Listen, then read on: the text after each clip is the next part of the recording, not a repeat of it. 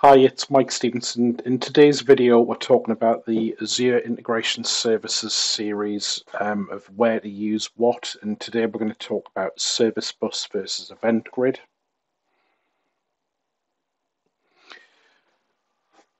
So both services have been around on Azure for quite a few years now. They're very popular services, and the target audience for each would be slightly different. So Service Bus would really be a case that I need reliable, durable message broker, and I would be doing something like processing high value financial transactions, processing orders, that kind of thing. With Event Grid, really what I'm trying to build is a solution where there's a notification that something's changed, and I can build solutions that react to those changes. They're the fundamental differences about where you would be coming to these two services. Now, in terms of use cases with Service Bus, we've got things like publish, subscribe. We're doing durable messaging, so we want our messages to be persisted on the message broker until we come and get them. And we're usually dealing with transactional messages that have a high value. With Event Grid, we're really looking at event-driven reactive programming. That seems particularly difficult to say this evening for some reason. Um, One of the things that's similar between the two is you can implement publish subscribe messaging with both of them, and it's a little bit more advanced, I guess, in a way with Event Grid. So Service Bus, you're really looking at properties on a message. Event Grid, you can actually inspect the body data a little bit. So there's a subtle difference there. Um, the Event Grid, normally the notification would be just saying, here's a pointer to some record in the system or to some data that's been changed. Go and get the data. Whereas Service Bus is really about here's the data we want you to process. So the key differences as we get into the two technologies, terminology-wise, Service Bus is really about here's some data, go and do something with it. Whereas Event Grid is something's changed, go and find the data and do something with it. The Service Bus, really, we're looking at this peak lock delete pattern. So we'd see there was a message on the queue, we'd go and read it, we'd do something with it. If we're happy, that message is locked, by the way, when we're reading it and processing it. If we're happy with the message, we then delete it. You can also do read and delete. So we're just looking over here. If you want to delete it at the same time, it's a little bit quicker to do that, but the trade-off is that you lose the durability if there was a problem processing the message. So if you do peak lock delete, you can implement retries. So you could try again if there was a problem processing the message, which you can't really do with read and delete. Now, when it comes to receiving messages, there's some differences here. So the biggest one is that Event Grid has this push pattern. So Service Bus, you're always pulling a message from a queue. With Event Grid, the notification hits an Event Grid topic, and that then pushes to a destination. So you can push it to a webhook, to a function, an event hub, something like that. Now, just be aware, recently it was announced that Event Grid's going to support a pull pattern as well. So you can pull from a subscription, which is something you couldn't do up until quite recently. So that gives it the option to have something a little bit like Service Bus, whereas at the minute your only option is to pull from Service Bus. Now, I mentioned both can support the pub sub pattern. Each message is read once and completed once on Service Bus unless there's a retry. On Service Bus, you've got JMS support, whereas with Event Grid, it's really MQTT and HTTP based messaging. The Service Bus also supports these features like sessions and duplicate detection. So if you're getting duplicates from a system, you can configure it so you wouldn't process those duplicates, and you can also have a series of messages that can be treated as a group within a session. The overlaps, so we've got the concept of a sender and a receiver. We've got the concept of fan out and publish subscribe. Sorry, I think I've copied that from another slide. That shouldn't be there. So you can do fan out and pub sub on both of these. The service bus supports AMQP. My slide here, I apologise, my slide's terrible, so that should be up there.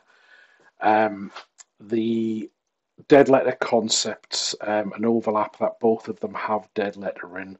However, there is a difference. So Service Bus really has an internal dead letter capability where if you can't process a message and you exhaust your retries, it goes to the dead letter queue.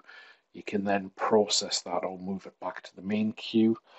With event grade, dead lettering is really about saving the message to a storage account if it couldn't be processed. So it means you don't lose the event, but you have to do a lot of the hard work about how you're going to process the message and what you're going to do with it. Now, I'm just going to do a little bit of a call out here, actually. So Serverless 360, who you'll occasionally see me do videos about and do advisory to, they've been building some features around dead letter processing from event grade to help with some of the challenges there.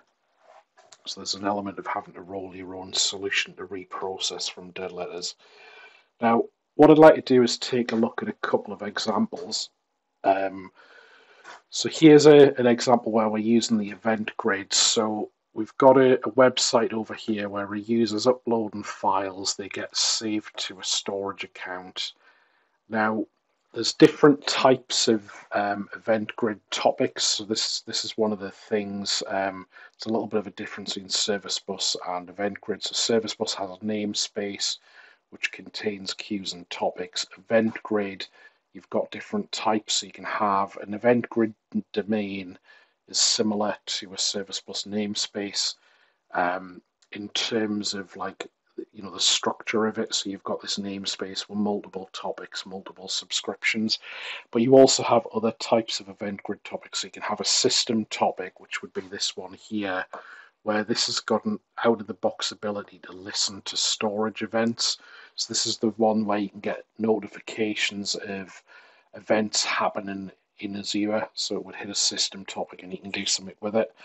You've got the event grid domains much more around your own custom events, and you've got a custom topic, which would be a one-off topic for your custom events, but a domain allows you to have multiple topics, and there's another one called a partner topic as well. Now, what we're doing in this implementation here is the event fires when the file gets created, which triggers this logic app to say a file's been created.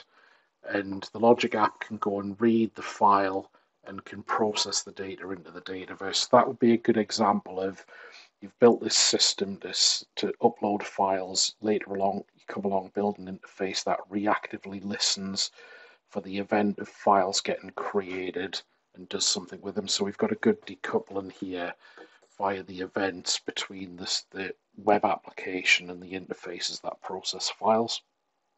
Now, one of the problems that you might get, and a really common problem with Dataverse, is you've got throttling over here. So you've got limits on how much you can, or how quickly you can load data into a Dataverse. So one of the things that might be a problem in that previous architecture is if we're doing the push pattern from event grid, the user here would upload a file. But what happens if we have 10,000 users all upload a file at the same time? That would fire 10,000 events fairly quickly, and that might mean that many logic apps spin up and all try to load data at the same time, which might make your Dataverse hit your throttling limits.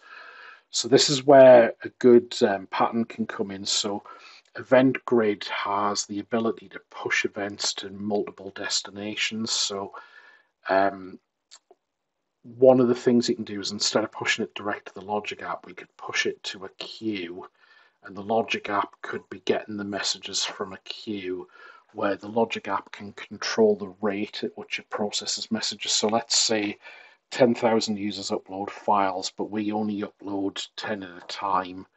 And then when we're finished, we'll go and process the next 10 files. And those messages would safely just sit on Service Bus over here and be worked through at a throttled rate. So that would be like a load leveling pattern.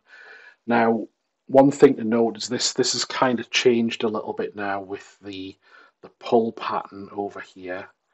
So now you can pull from event grid. That might change how you implement that, and you might choose not to have service bus in there now. So it'll be good to dig a bit deeper into what those pull capabilities are for the event grid. But at the minute, you've definitely got this out of the box polling adapter for service bus. And when event grid only supported push, this would have been a really good way to implement load leveling. Hopefully that gives you a little bit of an idea of, in an integration services scenario on Azure, how you might combine service bus and event grid, where you're taking the best of what each offer and you can build a great integration solution. Thank you for listening today. Hope you're enjoying the series. Would love to hear comments about what people are doing. Do you find the videos useful? Do you think I've missed any bits we should add to the video? Any feedback? Hopefully this helps everybody out. Thanks.